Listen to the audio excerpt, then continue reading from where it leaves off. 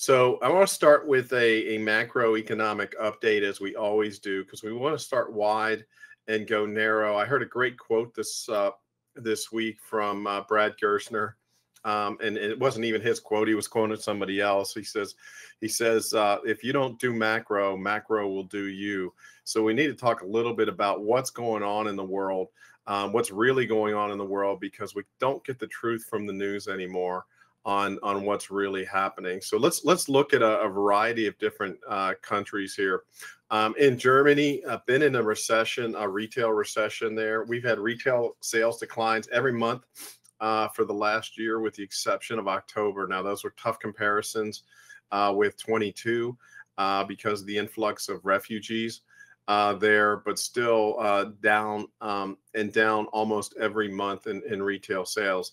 The UK had a surprise up in January after being down every month. So it's kind of been up and down for the last 3 months there, but it's showing improvements. The swings are not as great as they were. In France, the Olympics can't come fast enough. They've been down the last 18 months in retail sales there. Spain and Italy are up, but they're facing some really tough comparisons coming up. It's interesting. They put all these rules in Spain, Italy, and Greece, and even France related to travel, particularly because they were overwhelmed with U.S. travelers coming to Europe the last 2 years. And the reality is those people are not coming back this year, and their numbers are going to be down considerably for tourism. So if you're based in England, the holidays will not be nearly as crowded as they were previously, simply because the U.S. group doesn't have the money to travel like it did last year, where it overwhelmed everything from the Parthenon to the Greek Isles and all points in between there with tourists that took advantage of that. Poland continues to see growth after being down about 10 months. So a lot of what they're doing is really starting to take hold, and they're up 3% in January, which is really the star of Europe right now in terms of retail growth. Hungary is up. They were up for the first time in a long recession that they've been faced due to their isolationism from the rest of the EU related to the war. Now, moving to Asia, China claims to be up in December 7.4%. What's interesting is they skipped the January release. China's hurting, and there's a lot of bad data that's coming out of China right now. People don't want to do the jobs, some of the jobs that are in place from a manufacturing standpoint. There's a lot of movement of manufacturing and deleveraging at China that we'll talk about a little bit, moving away to India and Vietnam. But there's also the fact that the internal consumers are not spending at the levels that the government expected. And then you add in the real estate issues that they're facing, and the fact that they skipped their January release of information. Things are a bit worse than what's being reflected in the data there. India, it continues to grow and boom. They're benefiting, like I said, from a lot of this manufacturing moving away from China. So there's an influx of international money. Apple coming over with new plants and other things there. Also, as we look at all this data that has to be cleaned for AI, that's helping the services sector as well. Japan continues to grow at 2.3%. They've had growth the last 21 months there, but that growth is slowing dramatically, and they're literally looking at doing some sort of stimulus package for the economy there. South Korea continues to be seeing some slowdown, and has been for a while, as consumer debt and the low exports are taking impact. And then you've got an aging population there. That's really what China is going to be facing here soon, and Japan has faced for a long time there, that is impacting the economy. Vietnam is the star of Asia, continues to benefit from the deleveraging of China there from a manufacturing standpoint, and really has grown every month for about 21 straight months, 22 straight months, significant growth there. And then Australia and the New Zealand area continues to be positive. Not really huge positive, but still positive, which is a change from where we saw during the pandemic. When we go to LATAM, two countries here, Brazil and Mexico. Brazil continues to see growth, although very modest. In Mexico, is started to see some decline for the first time in about 2 years there, as they've slowed. Their growth was much higher than Brazil. They're also benefiting from some nearshoring there in their economy. However, we're starting to see a slowdown of travelers once again from the U.S. Coming to Mexico. That is also slowing things. So that gives you an idea, excuse me, of overall. Sorry, I'm coming off of COVID, and I hope the voice lasts for things here. So let me take a quick drink. When we look at things here, it's hard to divorce ourselves in terms of the pandemic spending. Coming out of the pandemic, Europe was much more modest in what they did compared to the U.S. There, Germany 500 billion, UK 500 billion. Overall, about $2.5 trillion across the whole EU in terms of, and UK there in terms of spending to come out of the pandemic. Not so in the US. We spent $5 trillion, over $5 trillion in the US here. Now, to put that in perspective, what blows your mind and what blew my mind, what we spent coming out of the pandemic is greater in today's dollars than what America spent on the New Deal and World War II.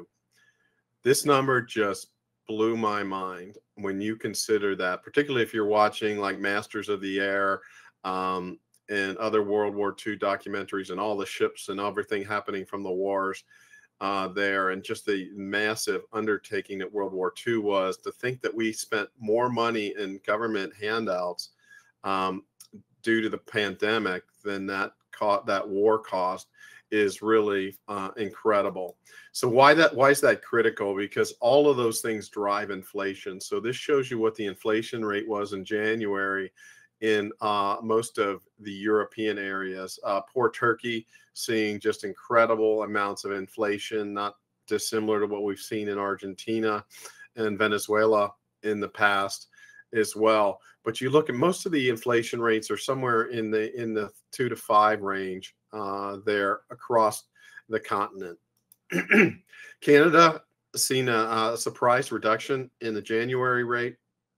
They're coming down there to 2.9, which was a surprise because most people saw that as be a little bit higher. So we may see their February number dip back up again there, because this was quite a surprise. And then in the U.S. yesterday, they released the numbers and it dipped back up from 3.1 to 3.2 for all items there, and the core down to 3.8%. But so it's not moving as fast as the Fed would like, and there's some sticking points there that are driving things.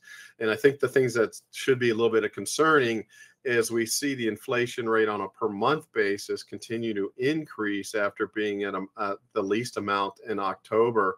And so the resilience of some of these sectors and price increases, particularly when you have price increases at the start of the year, that hits.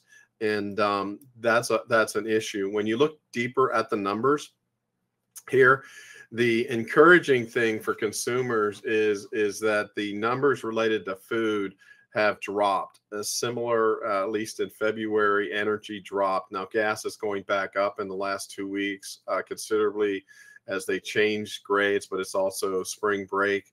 I'll talk a little bit about that, but as a monthly basis, that was lower. Also notice as you go down here lower to apparel was flat. So when you look at the things that are specific to retail, the retail specific inflation is almost nil now when it comes to the vast majority of our categories. But as always, I always like to follow Truflation. I think they do a much better job than the government does right now. This is like a Nielsen reports type of pricing service, and they have the current inflation rate at 1.65. It was as low as 1.59, and it once again popped up just slightly higher. And since before the pandemic, things are up about 24% in cost across all of the categories, according to Truflation. And I think that's reflected in the disconnect between what the government is saying in terms of these numbers and how positive they are. Is they're touting this wage and salary increase is greater than the prices dropping. However, when you look at the data over time and you look over the last 3 years, the wages at a growth rate of 14.5% over that time frame, and we certainly have not seen that in the information sector. That wage rate growth. It's in other sectors, maybe our frontline workers, where that has occurred.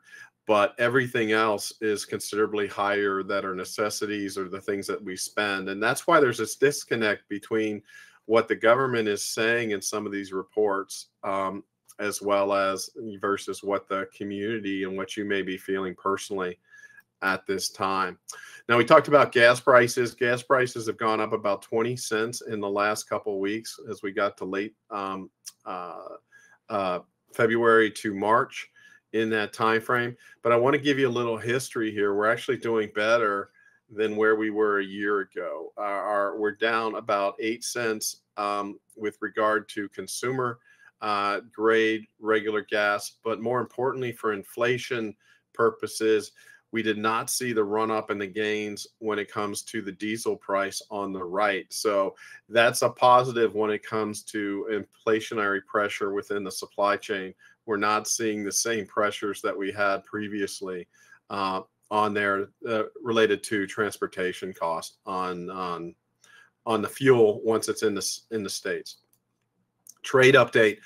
You can't talk about things without talking about two different major issues that are impacting the supply chain and moving products from the Far East here. One is the Houthi rebels over in the canals there, and the ships being attacked there for Europe. And then one that is actually more impactful, perhaps, is the drought in the Panama Canal, where they've reduced the number of containers and ships coming through there by 50% because the natural water, which is used in the canal itself, there's been a major drought there that has reduced the number of ships going there. So that's had a major impact in pricing, and quite honestly, probably saved the shipping market from a lot of bankruptcies. So part of this is actually been beneficial because the rates had dropped so severely and so low for shipping a 40-foot container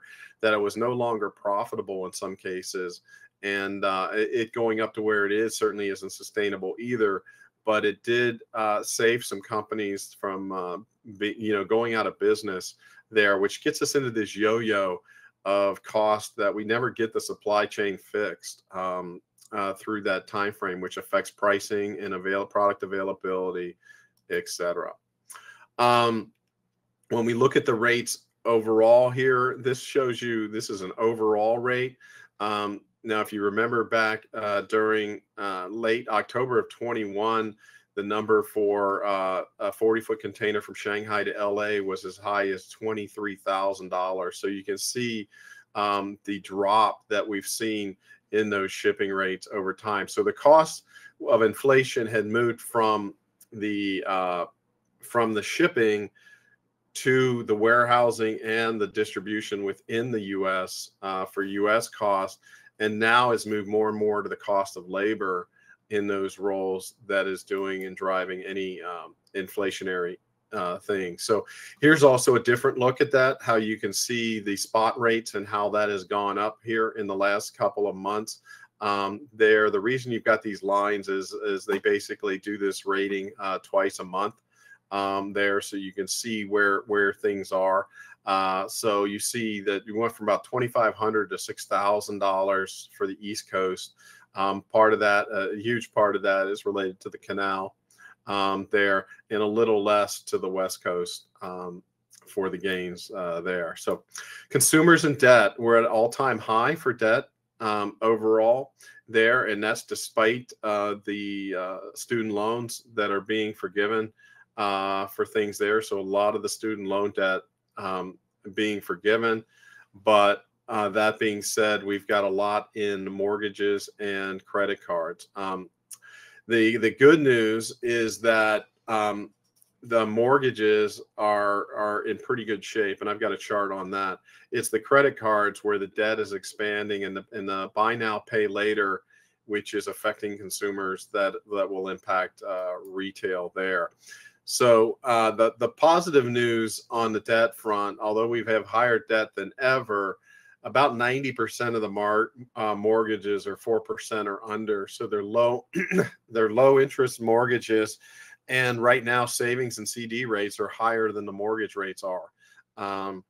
Had a call with somebody the other day, and they said, "Should I pay my house off there because I'm selling an asset? Should I pay my house off?" And I'd say normally I would say yeah, but if you park that money in a CD or anything else and just save it for paying off your house, you're actually coming out positive on the deal.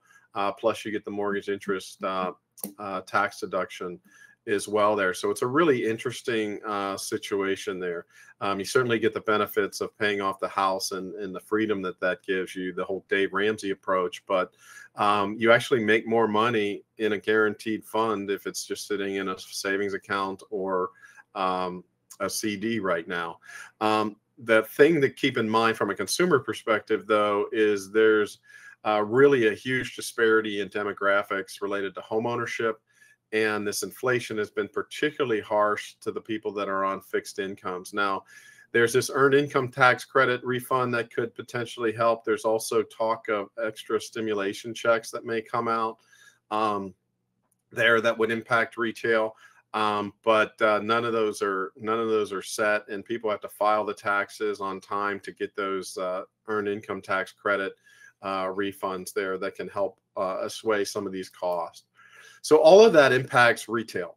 And so to give you a background of sales and what's going on there, we have to keep in mind that $5 trillion, about $2.5 trillion of that went into what we look at as retail at IHL. And so you have, in 2021, we added the entirety of retail sales of India for 2021. The US added this growth. And then in 2022, we added the UK.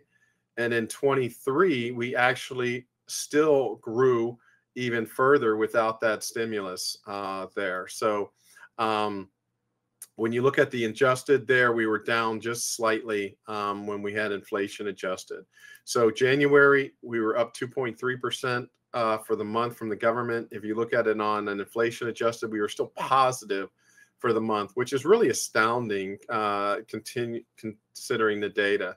Now, the February data from the government doesn't come out until Thursday of this week, so we don't have that. But what we did get was the CNBC and the NRF Retail Monitor that came out that they showed a significant rebound in growth on a month-to-month basis for retail sales compared to where they were in terms of January. Now, these lines look high, but we're talking 1% swings here. We're not talking huge amounts there swings. And this is what it's showing. I would highlight more the on the right side of this chart. I'm not sure I'm buying this. The year over year change that e-commerce was up 18%. It could be. This would be pure play e-commerce retailers being up 18%. I just don't see that. Perhaps when it comes to the health and personal care, I could see that. And clothing and accessories, that seems extremely bullish on a year-to-year basis based on the earnings and stuff that we're seeing coming out for the Christmas holidays from individual retailers. And I think the sporting goods and the hobby and bookstores being up that high is a little suspect to me. I'm just not seeing the numbers come out from the retailers that support those numbers.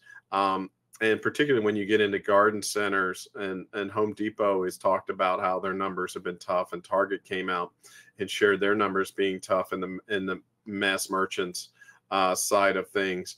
That these numbers seem a little bullish to me. So I'm curious as to what the numbers on Thursday show.